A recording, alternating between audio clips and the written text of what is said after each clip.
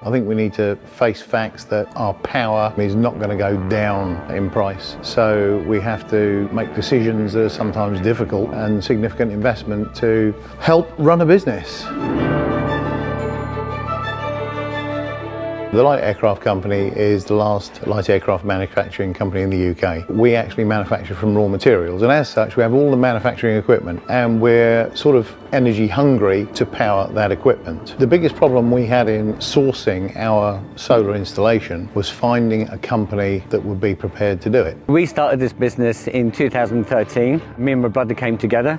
We decided to get into the solar industry. We knew there was going to be this green revolution, and we knew we could be one of the best companies out in East Anglia to be able to meet everyone's demands, basically. The reason for choosing Impact were the spec of the equipment that they were proposing. We knew that the green revolution was going to be all about having enough electricians out in the market, fully trained. That means every one of our engineers that you can see up on the roof at the moment have all been solar trained. We look at the usage within the building, what they're using, how they're using, or whether solar is just beneficial to start with. We're here Monday to Friday, 8:30 till 5.